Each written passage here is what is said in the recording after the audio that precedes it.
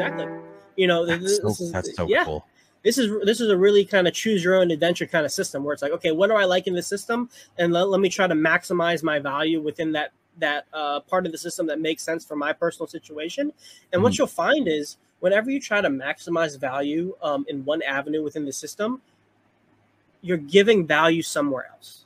Something else is pumping, something else is being burned, something else is being less competitive, being more competitive. With each action you choose within the system, something else is becoming more valuable, which will then direct economic energy in that way, which then does the same thing and emanates out across all other sections of the protocol.